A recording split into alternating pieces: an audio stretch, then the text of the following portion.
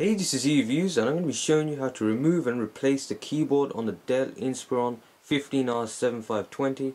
This tutorial should be pretty useful for people who want to remove their current keyboard and replace it with a backlit one, or maybe just want a new keyboard. This is a fairly easy tutorial, so let's just get straight on into it. Alright, so the first thing you have to do is remove the 4 tabs at the top of the keyboard. The first one's right here, the second one there, third one there, and the fourth one right there. And I like to start off with the furthest to the right one and gradually go right to left.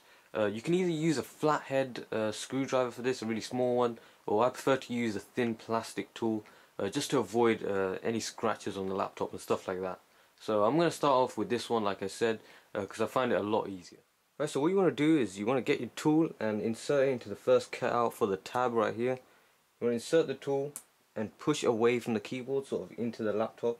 And this will push the tab, unclipping the keyboard. You might have seen that the keyboard just slightly lifted up from one side, and that will make it a lot easier to do the rest now. So we can go to the second clip right here, do the same thing, put the tool in and push away, and this will unclip it again. It's slightly lifted now, and then we could do that with the rest of them right there.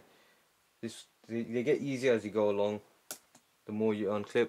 Now that the third one's been released, we can just pretty much just pull the keyboard out from one side and then easily remove the last clip like so.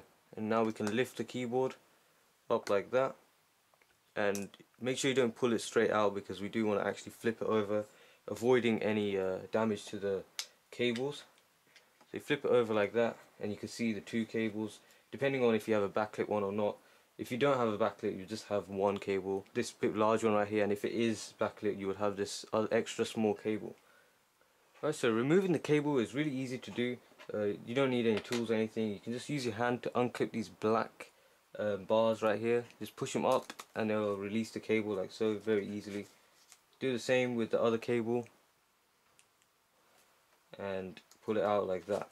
And now we got the keyboard out, we're ready to insert a new one.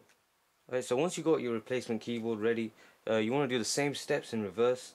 Let's get the cable like so and put it in and clip the black bars back in, holding the connections in place.